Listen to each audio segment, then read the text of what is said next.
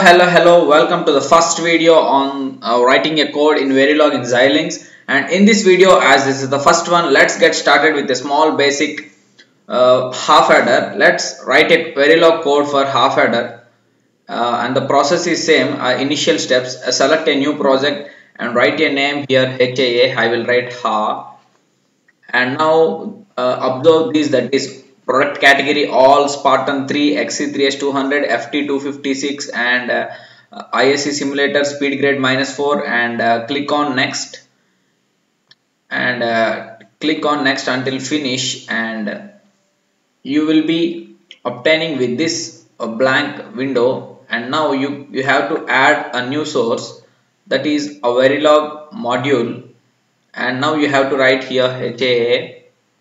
Now I'm going to add this to the project, and I don't write here because I want to mention all the inputs and outputs that I'm going to write in front of you before in the module section itself, after explaining what actually it is. So instead of directly writing a code for a Halfadder, first of all one should know what actually Halfadder is, and if you know that and the circuit diagram of Halfadder, then you can write the code for the Halfadder in any way you want. So first let's discuss about the Halfadder. These are the slides that was prepared by me. So convinced with this. If you're not convinced, you can comment in the comment section. And according to me, what actually Halfadder is, it is used for a single data bit addition. What you're thinking? Wait, stop there. I know that you all thinking, what, we add 2 bits, then why I use the term single bit addition. I got that point. And now what I'm going to say is, this is the precise definition. Precise definition can be explained as follows. Why? Because the other bit can be considered as a carry bit, and depending on the carry bit and the input bit, the output of the Halfadder will be obtained. And if you want to get for a full adder, then what you have to do is, to get for a full adder, I'm going to write here for addition of more than 1 bit. Like suppose for 2 bits we got an update of a full adder, so this is used for a more than 1 bit data. So from this we can say that it is a Halfadder, means a single bit data addition. In that context or in that point of view, I use the term that it is a single bit addition. Now the other bit can be called as carry bit. Now this is the truth table for Halfadder. Now let me explain how we obtain with this. So if the data bit is 0, then there are 2 possible cases for the carry, that is 0 and 1 for the data bit 0. So this is my carry in. I can take it as B for ease of writing. And for the data bit 1, again there are 2 possibilities for the carry, that is 0 and 1. You can write this or you can interchange these two, no problem. That's not a big deal, because even though the sum and carry will not change. Now we can write this as 0 or 0. The sum will be an XOR operation. Why? Because adding 0 and 0 will give a sum bit 0 and a carry bit also 0. If 1 and 0 are added, then I will get the sum bit 1 and the carry bit as 0. If 0 and 1 are added, the same will be repeated. And if 1 and 1 is added, that is equal to 2, and the binary equivalent of 2 is 1, 0, where this 1 is called as the carry bit. So I'm writing here, and the sum bit is 0. Now you can see clearly the sum block is, let me write it clearly, the sum block is an XOR operation. XOR of 0 and 0 is 0, or 1 and 1 is 1. 1 and 1 is 0, and 1 0 0 1 will be give 1. So I can write sum as simply an XOR operation, and the carry is an AND operation of this set of inputs. So from this we got a truth table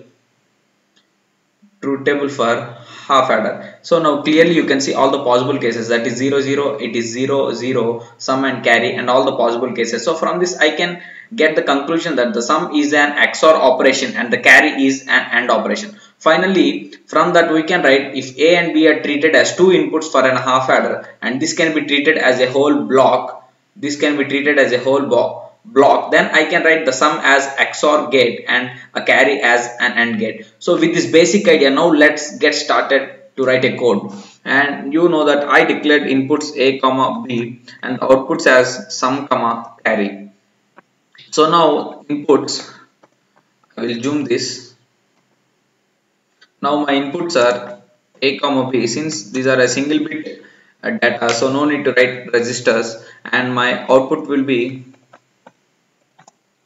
sum comma carry. Now I can write this in all the three types of modeling, that is data flow modeling, a behavioral modeling, and a gate level modeling. Now if you are feeling any difficult with these types of modeling, you can comment in the comment section. I will make one more video on that. So first let us write in the gate modeling, or simply I can write as XOR gate. Since I am using XOR gate, output of XOR is sum, the inputs are A comma B, and I'm using an AND gate, so I will write AND, and the output is carry comma A comma B. So these are my inputs. Now I'm going to save this, and I'm going to check the syntax.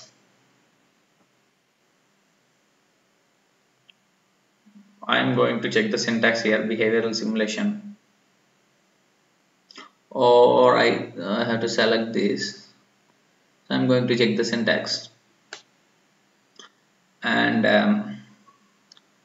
oh, it's correct. Now let's write the test bench for that. For that I have to add a verilog test fixture, and here I'm going to write a test. So click on next. So the test bench is getting added, and here you can see that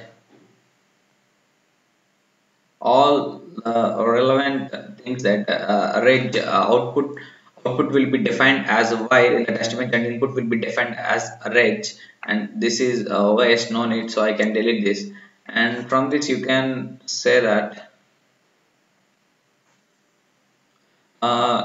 initially A is declared as 0, so I will write 1 tick B 0, and I'm writing B as also 1 tick B 0.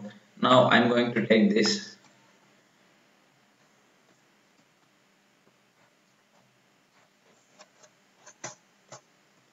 So now I'm going to write always, I'm going to change for every 2 seconds my A value as its complement, and always I'm going to change after every 4 time steps my B value as the complement of its value. Now I'm going to check them how they are changing. So I am writing a dollar monitor, and at what time steps they are actually changing, so dollar time. And now I can write the outputs as since they are binary, so percentile B, so the outputs are A comma B. Now I have to give the command that up to how many time steps should it actually perform the execution. So after that I will say that finish. Now here the AND module. Now let me save this. I'm taking the syntax, and here I got an error. So let's see what errors are. Line 42, unexpected defined. So I can remove this. Now let me save. So here I got my syntax again wrong. So line initial dollar amount equal to percentile B and B equal to percentile B. Line 52 expecting dot. Here somewhere I think I missed something, and so let me find errors. That is I think here after we have to remove the comma. So now let's save that, and here I'm going to check my syntax again, and it was correct. So let's see how the timing waveforms are, or the simulate behavioral model for this circuit that we have coded right now, that is for Halfadder. So let us see how the simulation is. And next we have to check for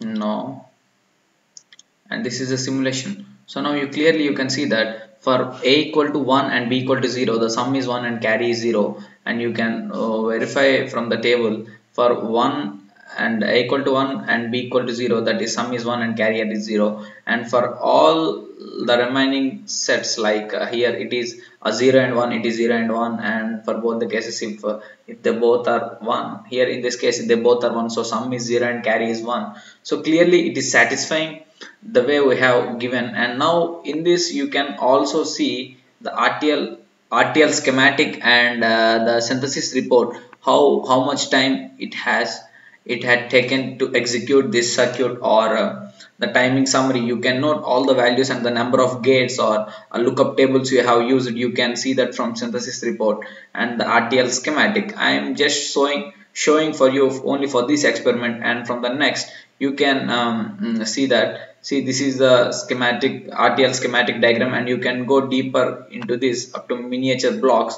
and you can check that. So this is the schematic diagram, and similarly you can check the synthesis report also. So that's all for this video, and I think you learned something from the first one. And simultaneous concept is very important to write a code. So if you know the circuit diagram, then it is very easy to write a Verilog code in Xilinx. That's all for this video. Thank you for watching, and subscribe for more.